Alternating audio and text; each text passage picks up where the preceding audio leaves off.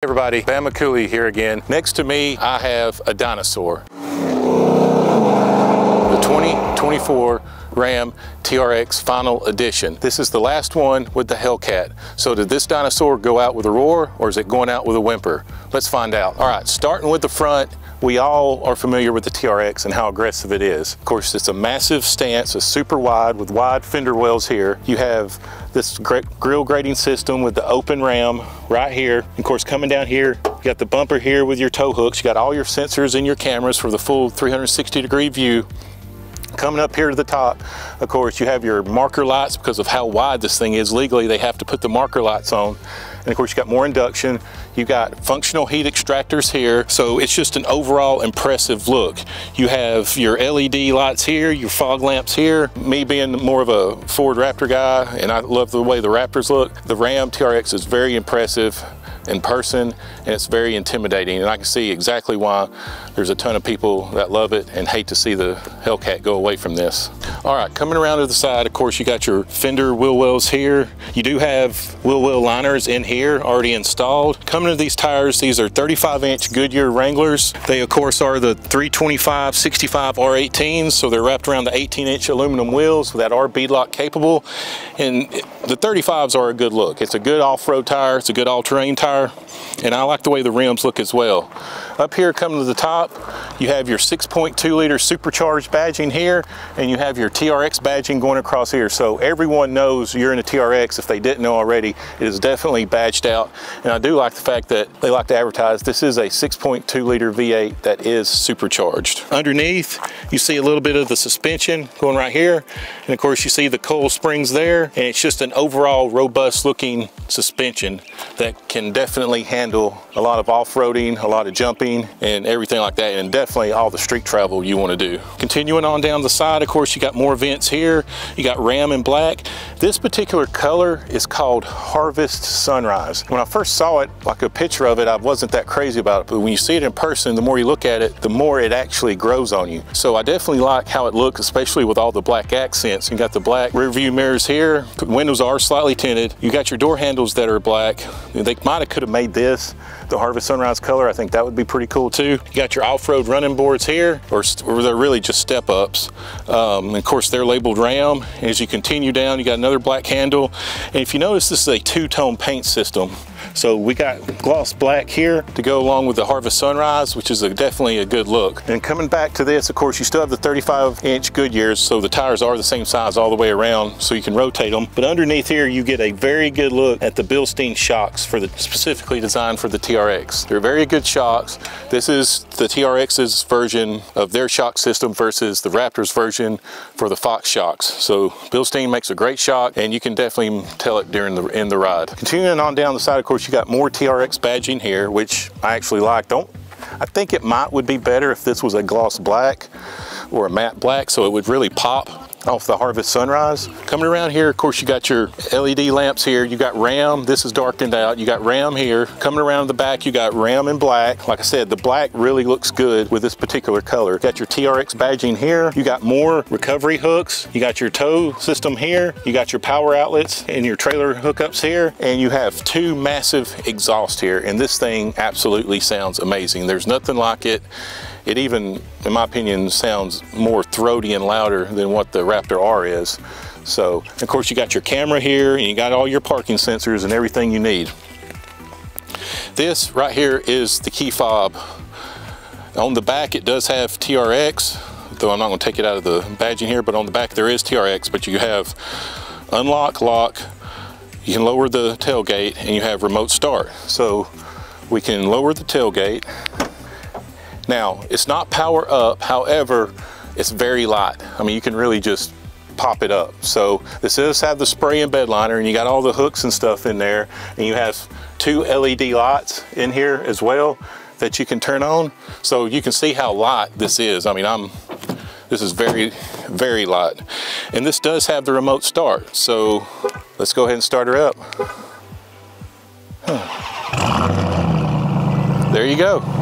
Slight delay, but it does start up, and it sounds absolutely amazing. All right, so let's go check out the inside. All right, right, sitting in the back seat, this is a full-size truck, so there's a ton of room.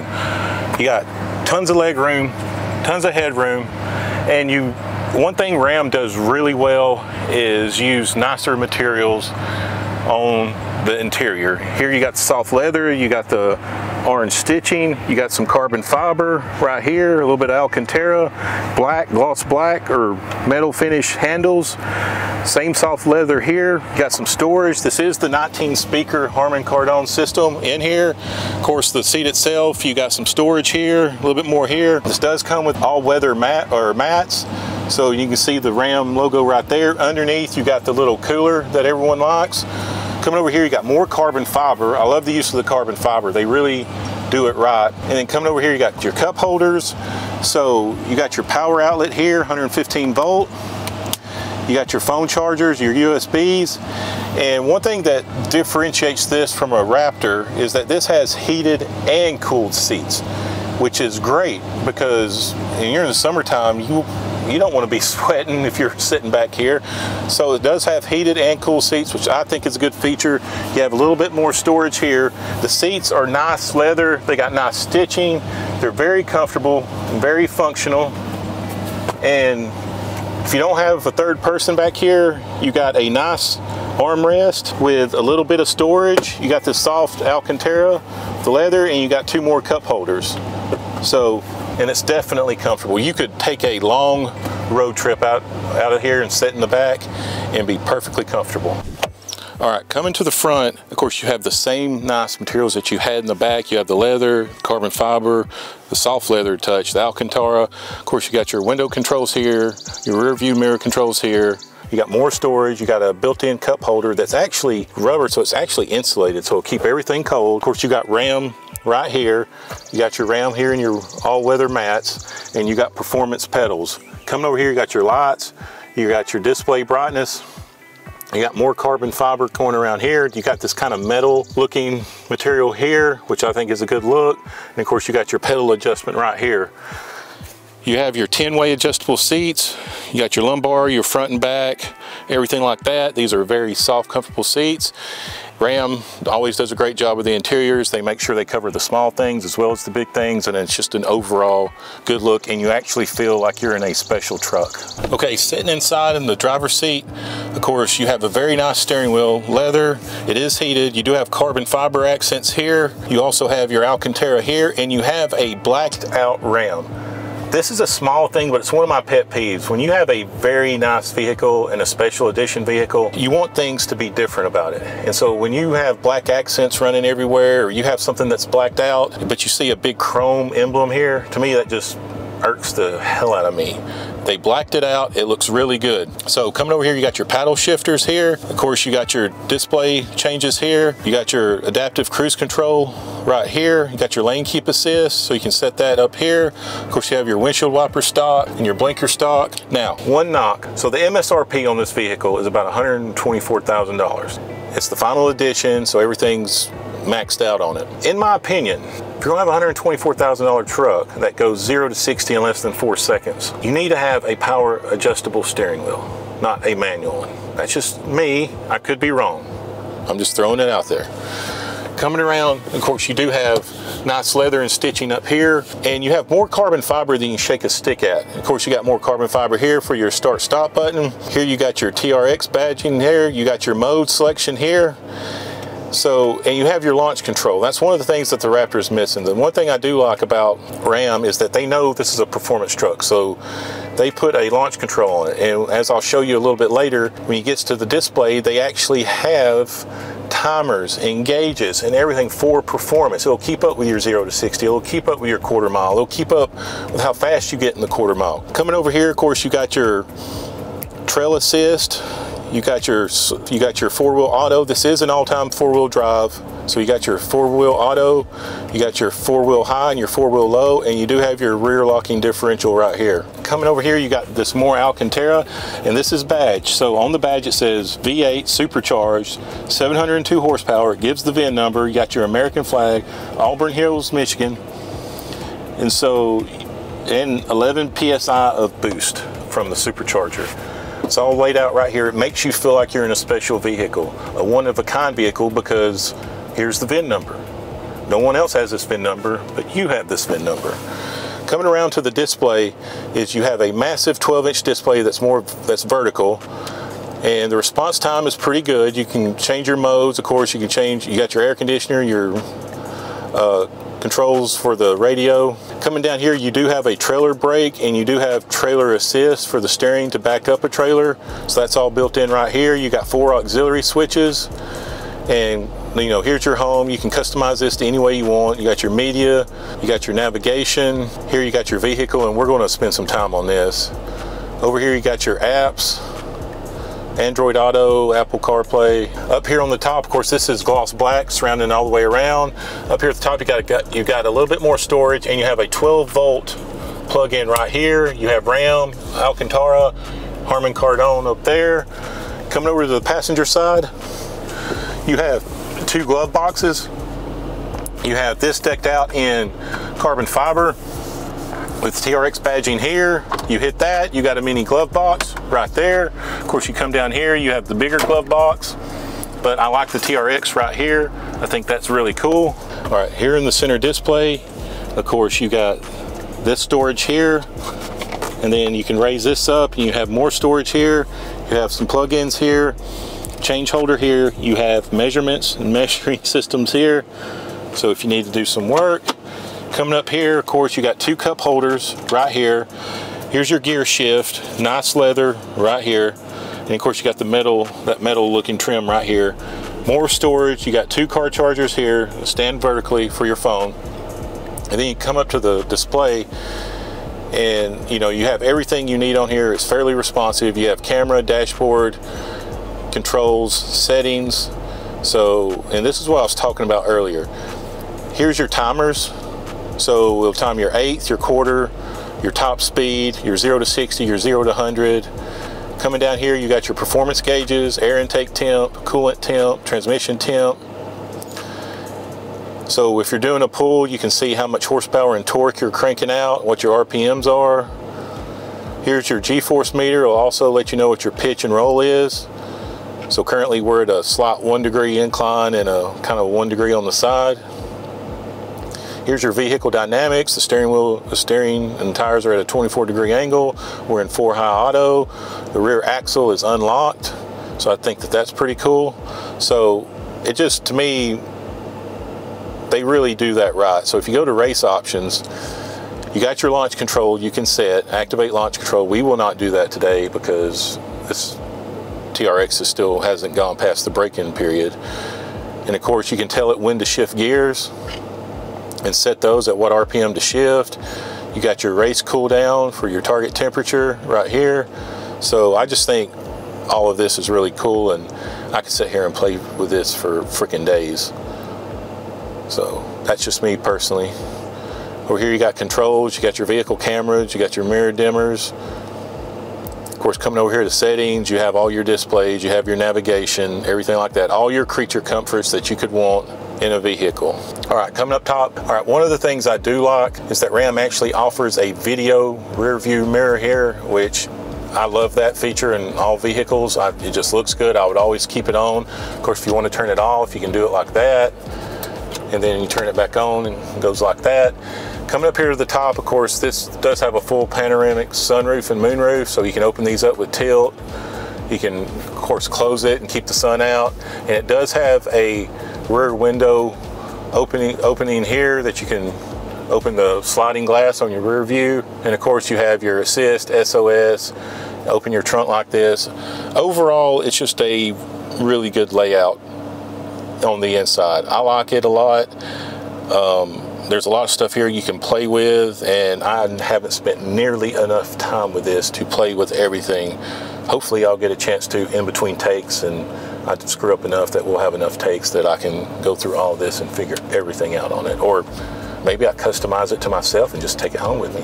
Who knows? We'll figure it out. All right, here is the supercharged 6.2 liter Hellcat engine. This engine cranks out 702 horsepower, 650 pound-feet of torque. This can launch this thing from 0 to 60, depending on which publication you use, from 3.7 to 4 seconds Everybody's is a little bit different, and it also I think differs if you're at altitude or not. A quarter mile and about 12.3 at 110 miles an hour. Of course, there are a lot of people that are doing mods to these engines. They're putting in custom air intakes. They're getting smaller pulleys. They're getting a bigger superchargers. Some people are cranking these things up to 1,000 horsepower and making like 11-second quarter-mile trucks out of it, which is completely crazy, and I would love to drop one. So over here, obviously, you have your Easter egg. You have the T-Rex with a raptor in its mouth, though I would have to assume that this Raptor isn't a Raptor R, because I don't think the T-Rex could eat a Raptor R now, but that's neither here nor there. So going back to more of the performance issue on this and the off-road capabilities that I didn't cover earlier, this TRX has 11.8 inches of ground clearance. So if you do any rock crawling or moderate rock crawling, you can do that with this. It also has 13 inches of travel on the wheels, so the articulation on the wheels, so you can definitely, you know, go up and down and left and right, and it'll support it. And believe it or not, this thing is rated to go up to 32 inches of water. So if you're going over a stream and you're confident it's not, you know, more than 3 feet or so, you can go through it in the RAM TRX. So it's a high-speed truck, it's a performance truck, but it also brings a lot of off-road capability as well.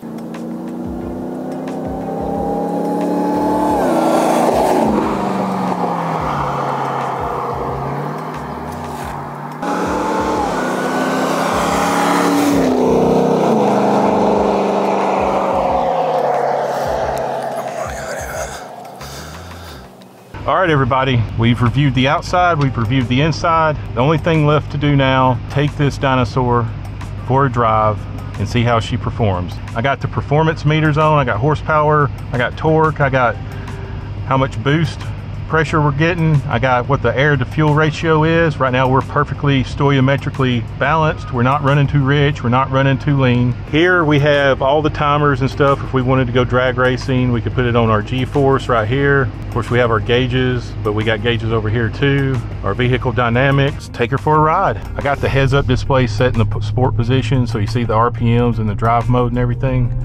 So I do like the fact that I'm going to go down here, get some speed, turn around, and then we'll go back out that way. And there she is, that magical supercharger whine.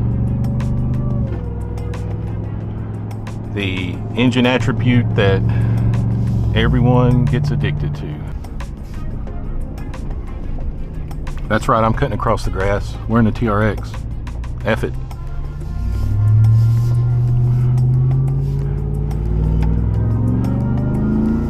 Oh my God, listen to that exhaust and supercharger.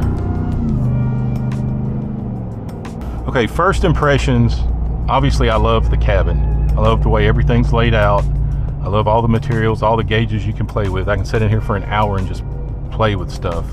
This drives, it's nimble, but it also drives like a big heavy truck. You can tell you're in a 6,500 pound truck, which isn't a bad thing. Everybody has their preferences. It drives really well. The Bilsteins are really good. I think you probably get the most out of them when you are taking this off-roading and jumping it. I think that's really when they come into play. On the road, they can be a little stiff, but I'm in sport mode, so that might have something to do with it. If I was in auto, they probably would loosen up a little bit. But I mean, if I'm going to drive something like this, I'm freaking going to be in sport mode. I'm not going to go into auto or whatever. I do like the feel of the steering wheel. I would probably make it a tad bit thicker, but I do like the feel of the leather and the Alcantara. And I do love this blacked out Ram right here. It looks pretty badass. Going around these curves, I mean, listen, I'm not expecting anything to be like a Z06 or an MC20 or a GT3 coming around here, because we're in a big ass truck, so you're gonna get a lot of roll. But you can, if you know a road pretty well, you can take some of these at some higher speeds. I'm not, because this isn't my neck of the woods and there's people in front of us. Visibility over the hood, like with any big truck, can be limited, so I'm not really knocking it for that. Usually, I mean, with any big truck, I feel like half the time you got to put on the front camera to park to make sure you don't hit anything in the front. So that's pretty standard. You do feel like you own this road, even though it's 35s, you are sitting up pretty high. I do feel like, you know, you are sitting pretty high. You feel like you're in, I feel like I'm in something that if I wanted to, I could get up on the bumper of the car in front of me and my truck would just literally eat it and get it out of the way. That's kind of what you feel like when you're driving a truck like this that's got this much power and this much size.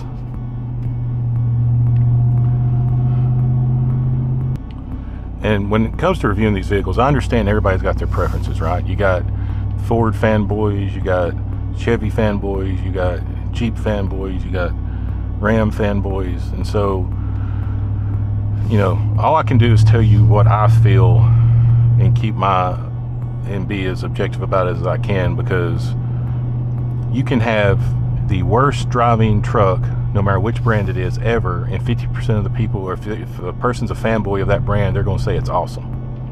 And you can have the best driving truck ever, and if someone is a fanboy of another brand but not that brand, they're going to say it's terrible and it doesn't act right and everything else under the sun. So it's kind of like politics when it comes to that, when it comes to the vehicle world. But I could, and the TRX would make a very capable daily driver. It's got plenty of room, very comfortable back seats, heated and ventilated. So you could definitely put the kids back there. You could put all the child seats back there you want. And you know, it's got every creature comfort known to man in here. And it does 0 to 60 in under 4 seconds. So you got that going for you. The one knock is if you look at the sticker, the fuel economy is 10 in the city, 14 on the highway, 12 combined. Most people I know with TRXs or have reviewed TRXs or owned them and posted stuff on YouTube, it all depends on how you drive. If you're doing 80 or 85 on the interstate, you're not going to get 14. If you're doing mostly city driving and you got a heavy foot, you're not going to get 10. So I think usually it ranges from like 8 to 12, with 10 being the median, with how normal people drive, not how the EPA drives and rates these. Because I think the EPA, when they get on the highway, they do a straight 70 for X amount of miles. If you do that, yeah, you can probably get 14 or even 15. But most people don't follow the speed limit, so this thing can drink the gas. And you have to put 93 in it. But if you're buying this truck, let's be honest with you, you can't be concerned with gas. If you're buying any full-size truck, even if it gets 20 miles a gallon, you still can't be that concerned with gas. If you're concerned with gas, go get a Prius. Go get a Honda Civic or a Chevy Malibu. Go get something that gets good gas mileage. Don't buy a vehicle that you know doesn't get good gas mileage and then complain it doesn't get good gas mileage.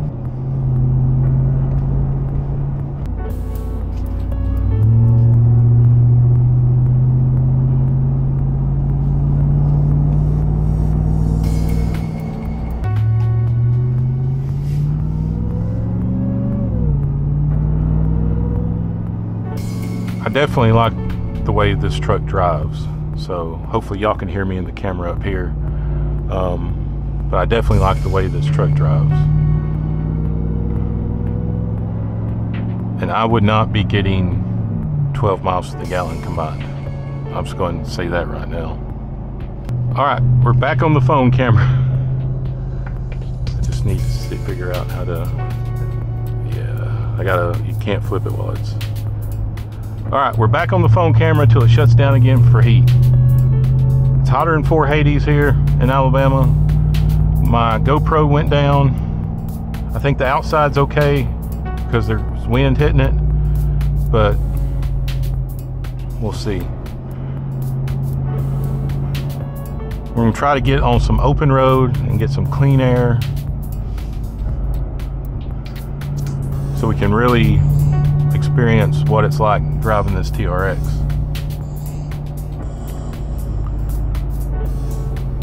Because right now I feel like I'm in driver's ed.